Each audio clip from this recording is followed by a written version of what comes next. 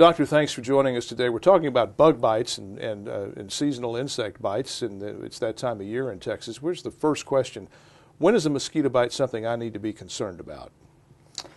You need to become concerned about mosquito bites when they become red, hot, or the surrounding area becomes firm, what we call cellulitis.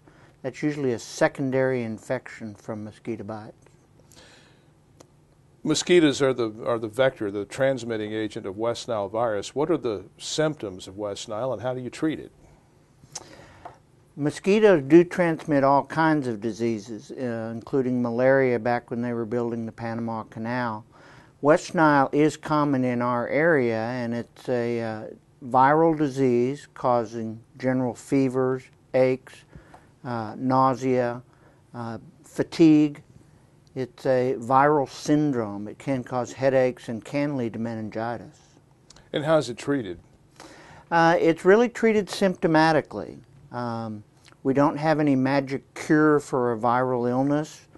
The danger is if a person develops a meningitis symptom and starts having vomiting and not taking in fluids. Let's change subject. Let's change varmints. Let's talk about ticks. What's the best way to remove a tick if you find one attached? The best way to remove a tick is with a fine pair of tweezers, and you have to get real low and get the head, which is probably attached by two little pincher jaws. It is not correct just to grab the body and pull the tick.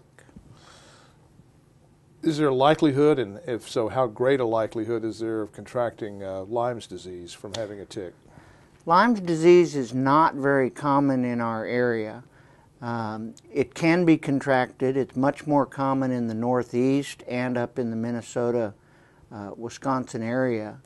A tick has to be attached for 2 to 3 days in order for the infecting spirochete to invade the body and to become infected.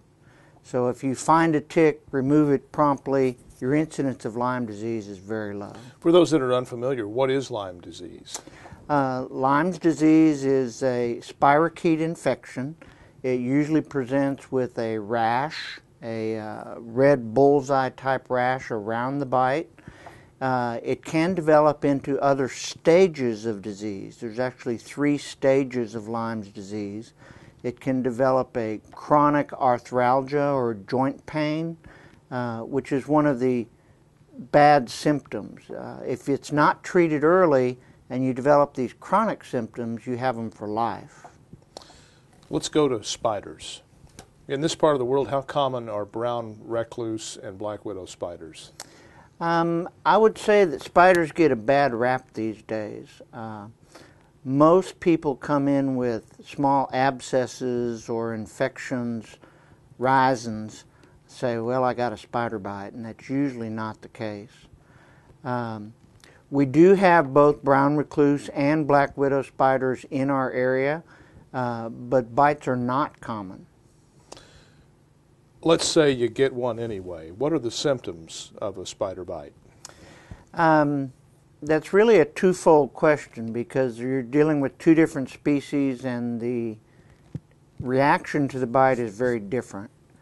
A brown recluse causes a local reaction and swelling, which then can later develop tissue necrosis. The classic finding is like a volcano where the center of the bite starts to go down and become black and necrotic with raised humps around it. Let's define necrotic. Necrotic is dead tissue. Okay. Necrosis is dead or dying tissue. So the center of it rises up like a mountain, and then the center part falls down like a volcano as the tissue starts to die. And that's for a brown recluse Correct. bite. Okay. And contrast that to a black widow. A black widow is a venomous bite.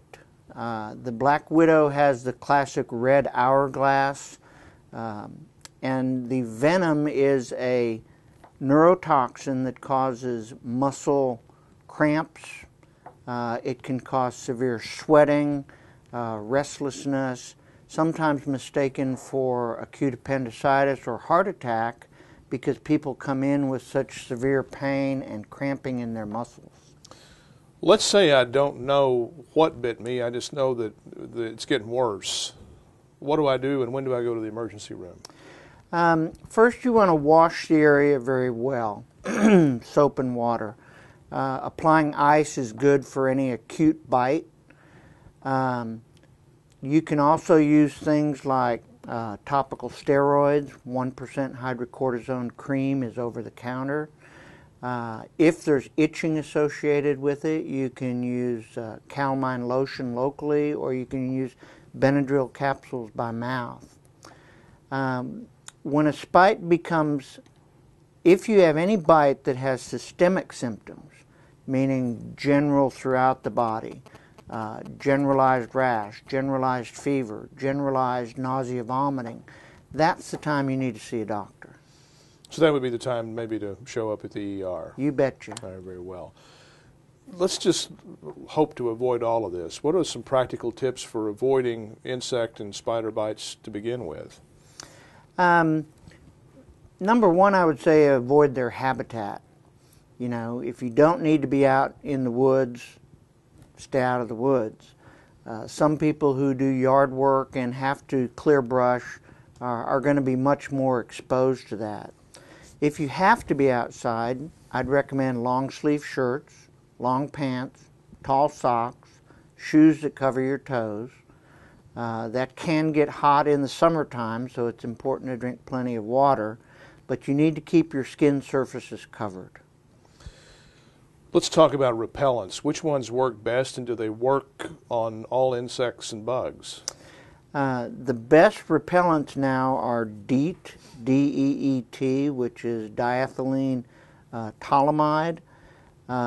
Is that something you're not going to see that as the brand name? You're going to see that in the ingredients. It is an ingredient. Right. And it comes in different concentrations, and it is a repellent for mosquitoes.